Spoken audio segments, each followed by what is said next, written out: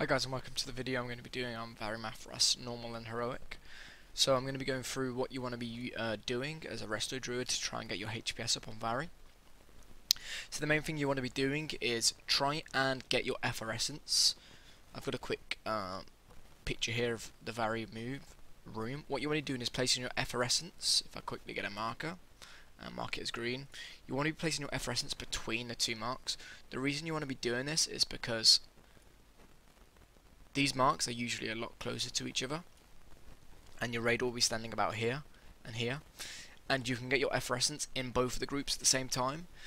So if before people would put in their effervescence, if the raid was like this and they were that far apart, you'd have to be placing your effervescence twice every dark fissure, and that's just not really, you know, mana, really good for your mana, because obviously it's 40k or 42,000 every time you put an effervescence down. So if you put it down between the raid, obviously when you're running from the dark fissures, which you know will spawn here where the raid are, they run through your effervescence, and especially because you're taking damage from the dark fissure from when it spawns, if people are running away from it, they're running into your effervescence, and obviously your HPS is going to be going up. But the main thing to get your HPS on Vari is you want to be making sure that the tanks always have your hots up, always have double rejuves and regrowths, so that as soon as misery ends on them from their dark strike, they're instantly getting healed up. It might be worth to take a tree here so you can have more burst healing, so that if obviously if people take damage and they stand in the dark fissure for long enough, they're going to get misery. And if a lot of people get misery, you can wait and hold your tree until you see all the miseries end, and you can quickly pop tree, put down a fresh effervescence, and try and heal up as many people as possible. So the main thing is trying to time your CDs and when you're healing people, so that once misery's ended and their 100% healing reduction is gone, they're instantly up to full. Cultivation's proccing on them, or if you're taking tree, pop tree when all the misery ends and healing as many people up as possible. But the main thing is you want to be making sure that the tanks are always 100%, so that when the next dark strike comes in, they have to be 100% so that they don't die from it. And just making sure if people, you know, if they're going out with their necrotic and they're coming back in, as soon as their misery's dropped when they come back in, you've got a healing touch ready for them, so you can just take the HPS, take that healing off any other healers. So say if a DK goes out, drops his necro, then comes back in, and he's about 20% health, his misery's dropping, you literally want to time your healing touch, so as soon as misery drops, instant healing touch, and he's already healed back up to full or around about that. If he's not full, just put a rejuve on him, make sure he gets that healing, so that in the future if he does get hit by a dark fissure, he's just instantly healed up. So it's really quick for value, it's really simple, you know, just making sure that obviously, because misery, you don't be wasting mana, you don't want to be regrowing people who have misery because you're just not going to get the healing out, so you want to make sure that you're rejuvenating as many people as possible. As soon as the miseries drop, that's maybe when you want to use Trank. Near the end, when you've got Rain of Fell, when everyone's, not Rain of Fell, sorry, when you have the Fell debuff going on around the room, because obviously you'll have the Frost debuff, which slows everyone, and you'll have the green one near the end of the fight, where everyone's going to be taking more damage, and maybe on a Dark Fissure there, you can use Trank, make sure everyone's healed up. But Vari is really, really simple for Resto Druids. You just want to make sure, when someone's got Misery, you aren't giving them rejuves, because obviously it's not going to get worth, but use Healing Touch as much as possible, so that as soon as someone's misery's dropped, you can just heal them back up to full with a Healing Touch.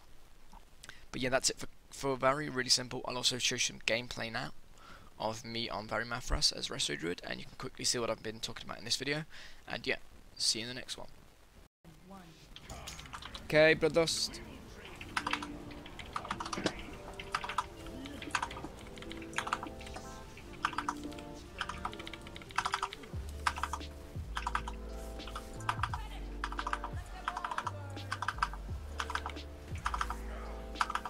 Dodge.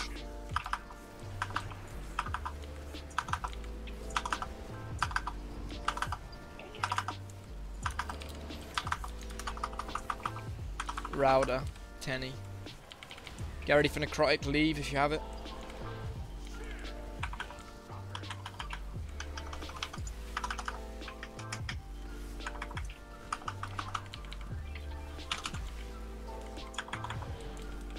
Hexclaw isn't the tank we're healing. Healing and haste and make. Dodge now.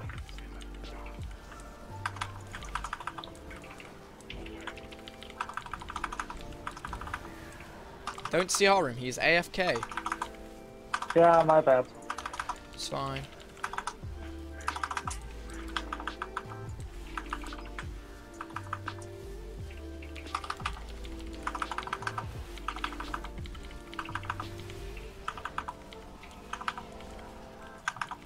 Have you got all your iron first stacks up? Because you're taking a lot of damage.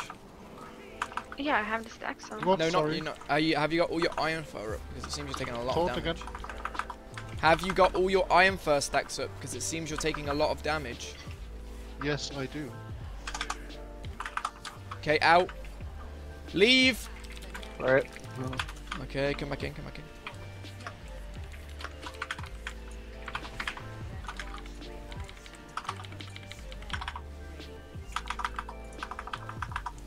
Get ready to move out the Dark Fisher, not yet. Leave.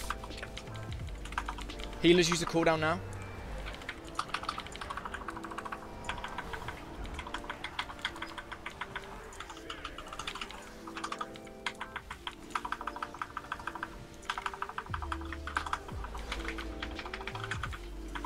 Make sure you're healing the tanks, guys.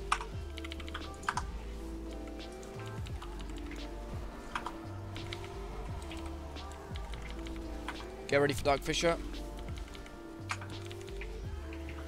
Dark Fisher now.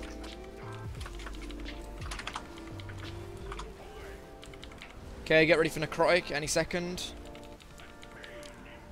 Lol.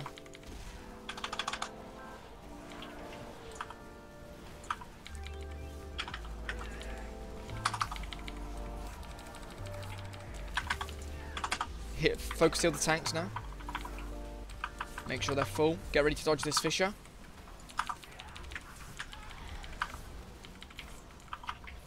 Dodge now. Use any healing cooldowns we got left. Keep everyone alive.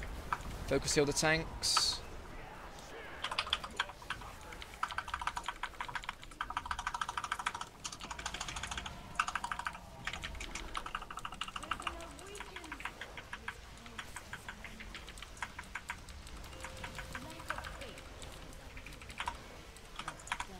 Get ready to dodge the Dark Fisher.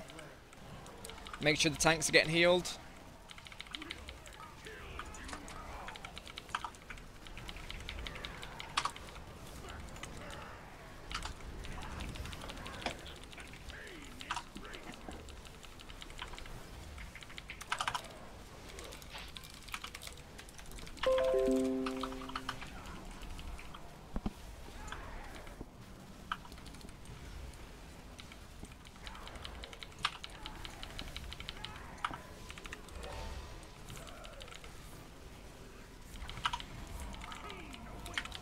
Dodge.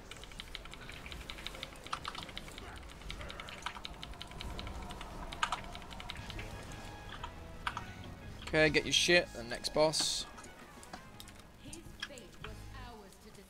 He loves giving me AIDS, that guy. What the fuck? Okay, so now for the next boss, unless you die to fulminating, it's 10k, because the only way you can die on this boss is if it's your own fault, unless it's fulminating and you don't get healed. But since we have